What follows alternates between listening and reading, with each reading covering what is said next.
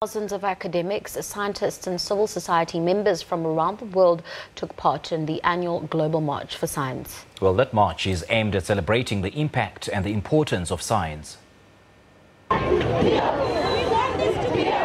The Durban chapter of the March for Science. Meet Sagaren Naika.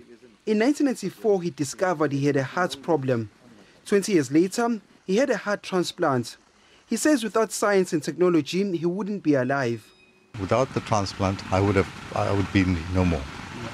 Basically, when you look at the transplant, with the history of it being for the last 50 years, initially with transplants, your recipients weren't able to survive because of the lack of the knowledge in terms of the medication and the anti-immune suppressants.